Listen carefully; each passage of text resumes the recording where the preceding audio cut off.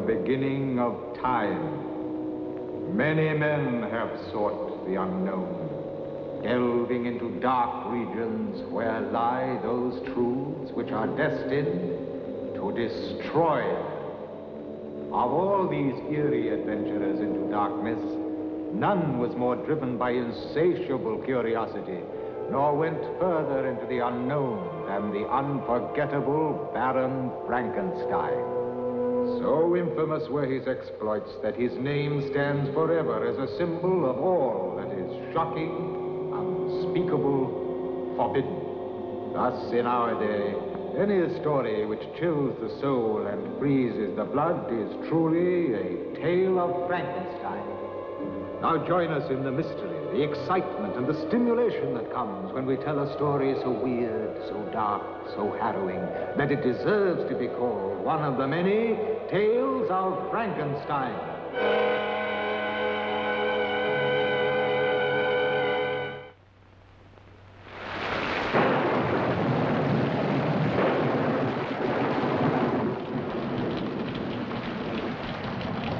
I would get soaked to my skin. Hurry up. Can't we wait a few minutes? Hurry up. Why do we have to leave here every night? Those are Can't the we Baron's sleep in? orders. But why? Why? Why? The Baron doesn't want any servants sleeping in.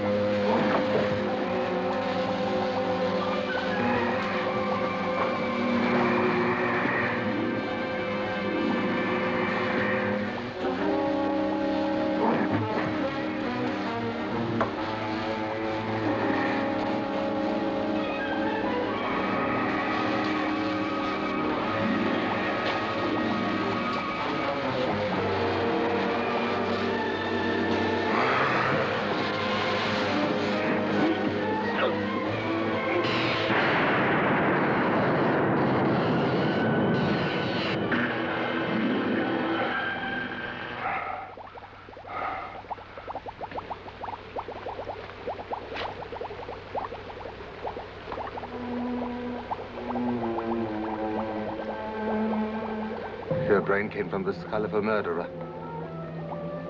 And you still wanted to kill. But with the right brain.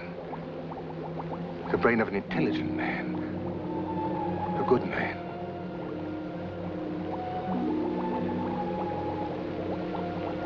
Where do I find it?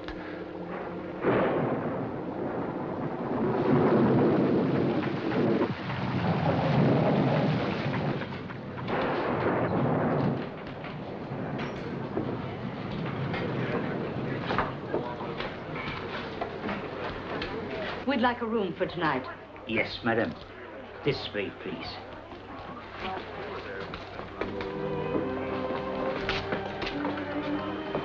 The room will be ready in a few minutes. Some hot grog for the gentleman.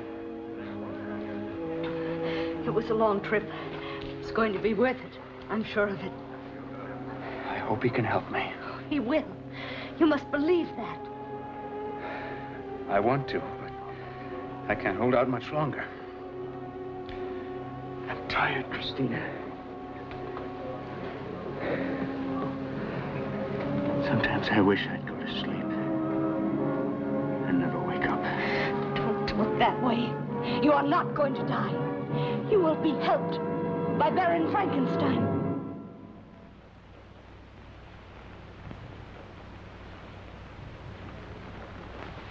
Get the carriage. Tonight? Get the carriage now.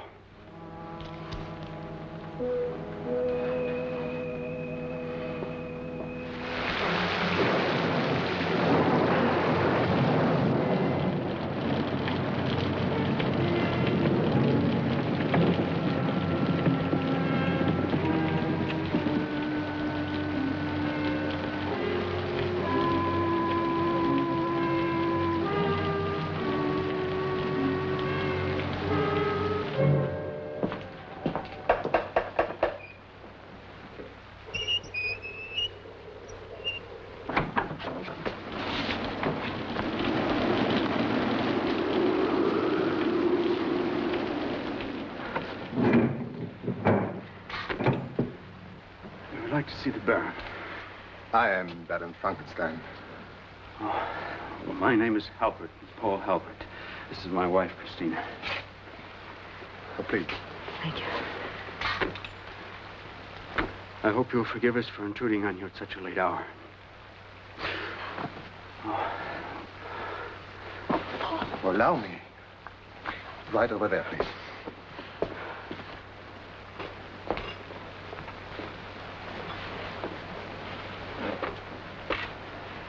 Well, your husband appears to be quite ill. What brings him out on a night like this? A matter of life and death.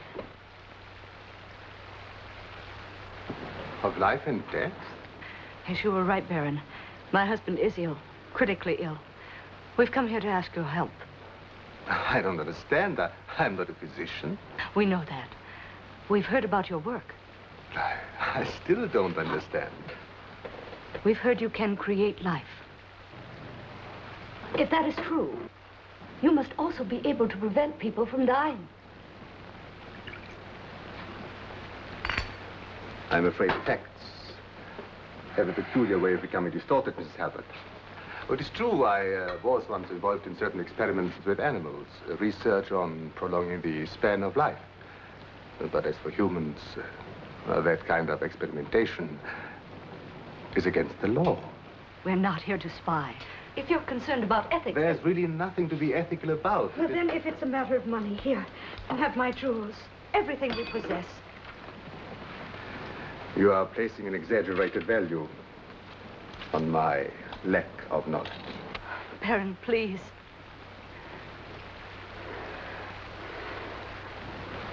Well, have this.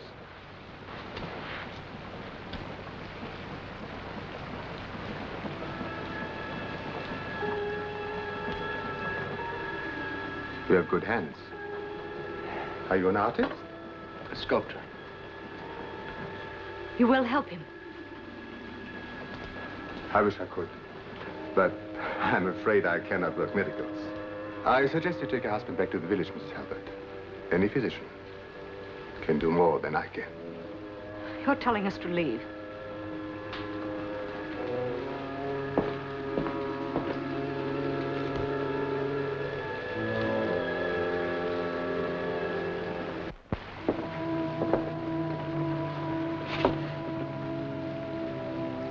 I'm sorry.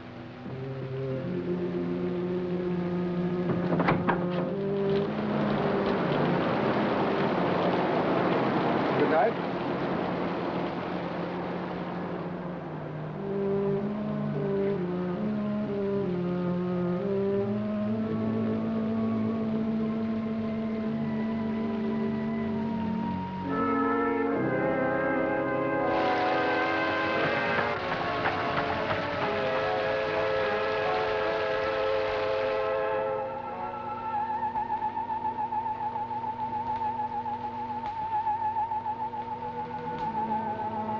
Patience. 3 more days, and he will live again. 3 days, maybe less.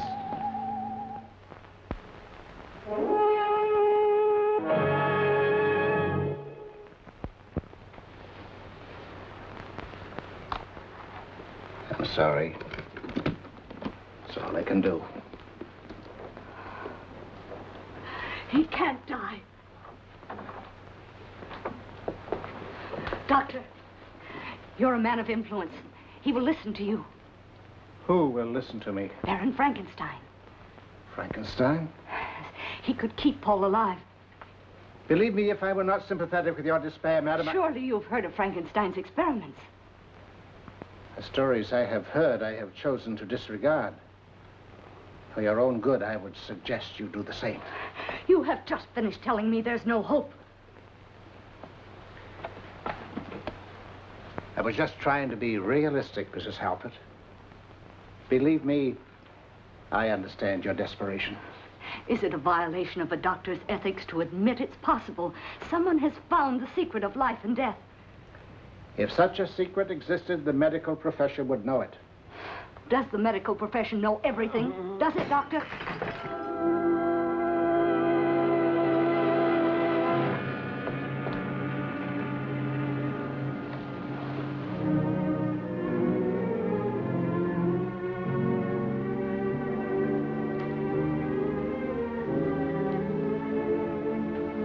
Don't.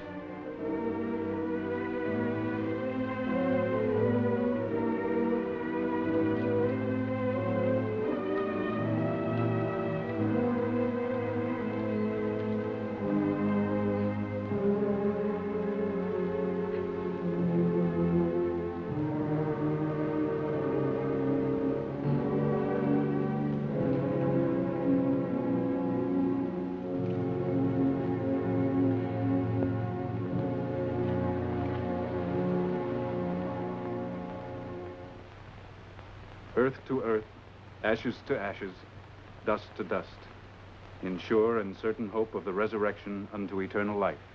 Amen.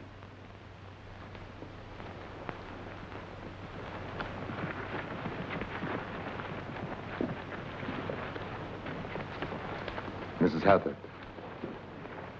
somehow I feel guilty. That's very charitable of you, Baron. Unfortunately, your sense of guilt will not bring my husband back.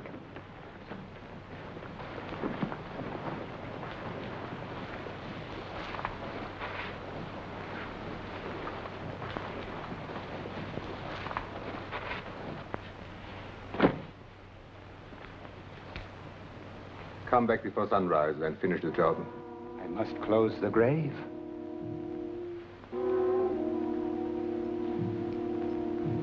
Leave it open until sunrise. I'm taking a chance if they find out.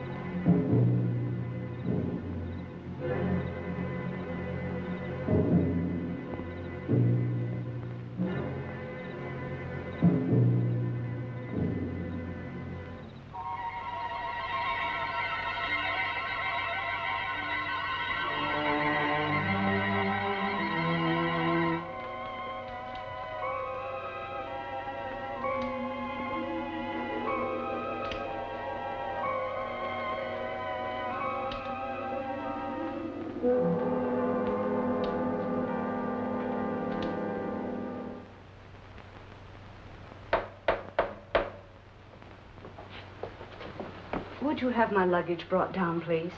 I'll be leaving in about an hour. Yes, madame.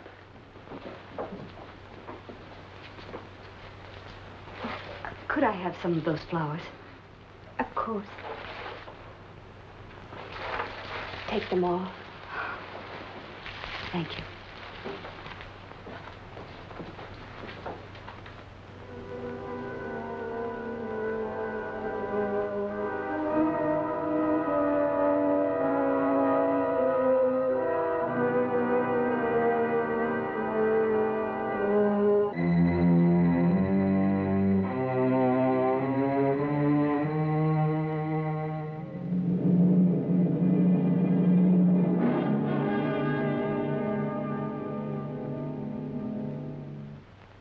I'm sorry your journey ended so unhappily. Thank you. You've been very kind. I've had your luggage put in the carriage. I will have it brought around whenever you are ready. I'll be ready as soon as I've seen the police. Is something wrong, madam? Yes. And if you'd be good enough to tell me where I can contact... Another Stein. No, 2 more Steins. Quickly. That man over there. I saw him at the funeral. Isn't he the caretaker? Something of the sort. He earns his living by preparing and tending the graves. I hope you will forgive my disturbing you, but there is a question I'd like answered. Why wasn't my husband's grave properly closed? Oh, Halpert, I believe you were at the funeral. Halpert? Oh, of course, certainly. Why wasn't the grave closed? Would you believe it, madame? I was on my way to do just that. Well, I'm afraid you're a few hours late. The grave has already been violated. Why? Oh, no, that is impossible. No, it must be your imagination. I don't believe the police will think it is my imagination. Nor do I think they will take a light view of your leaving a grave unsealed all this time. I'm sure they have laws about that. Please, madame, it was not my fault. I had instructions. What do you mean, instructions? From whom? The name does not matter. It matters to me. I'm sure it will matter to the police. Oh, please, I beg you, madame. It is the only work I know. The name of the person. Baron Frankenstein. Baron Frankenstein instructed you not to seal the grave? It's the truth. This is a drunken lie. I swear to you. I was paid well to say nothing. If you go to the police... Under the circumstances, that is the last place I'd want to go.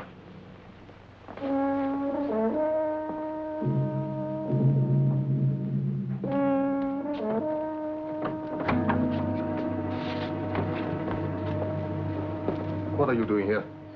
At the funeral, when you told me you had a sense of guilt, I didn't believe you. I know now I was wrong. I'm afraid I do not understand. Keeping up this pretense is useless. I saw the gravekeeper at the inn. He told me everything. What are you talking about? He told me you were the one who paid him to leave the grave unsealed. Do you believe the rantings of a drunken sot? I might not have, except for this. The locket. It was buried with my husband. I found it outside the grave. How did it get there? Unless you changed your mind.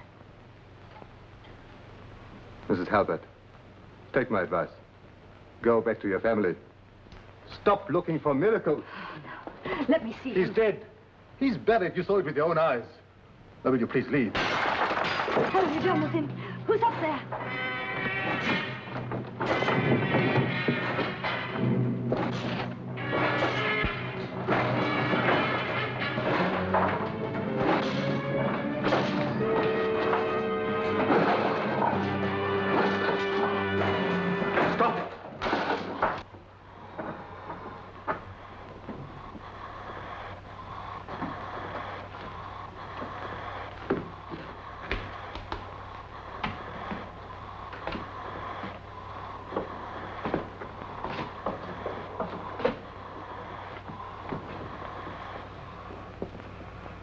Your name is Halbert. If you remember and understand, lift your hands.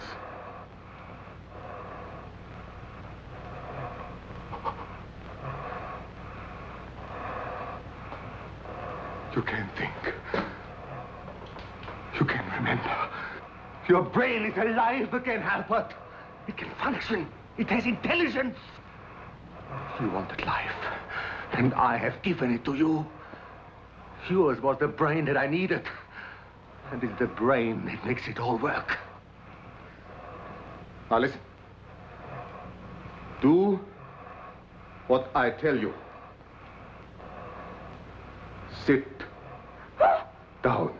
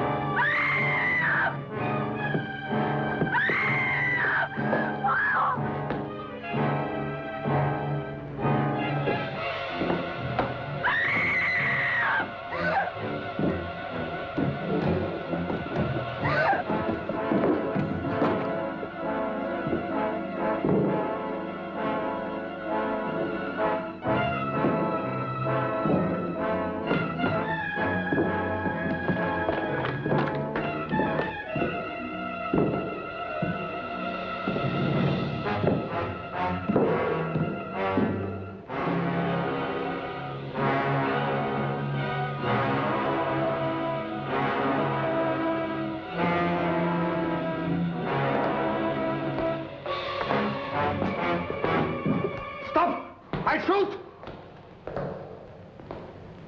Stop!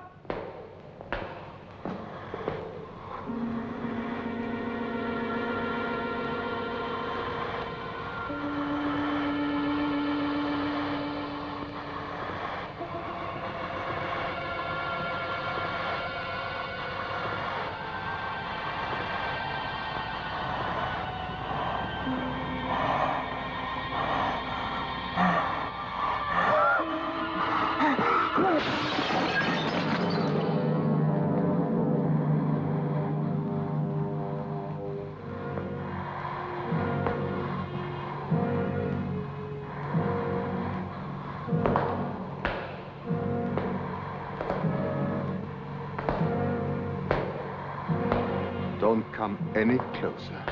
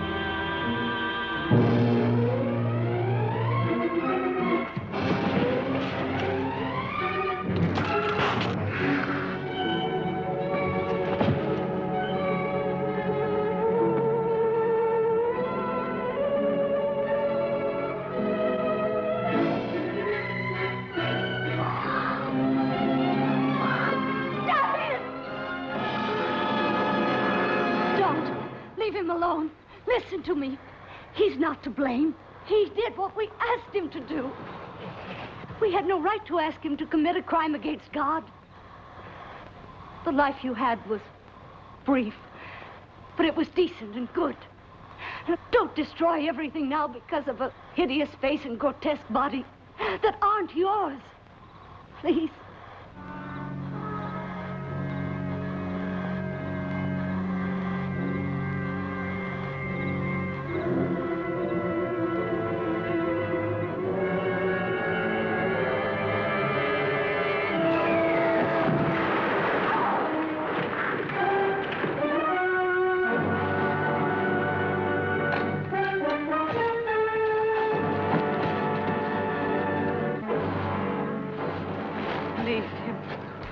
Frankenstein.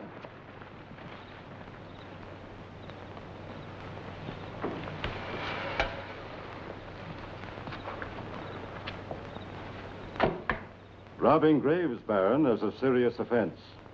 I will have to place you under arrest. You have your job to do. And so have I.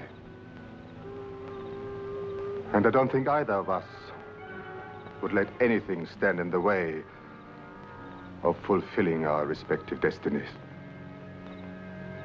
Time is of small matter. You see, there's always tomorrow.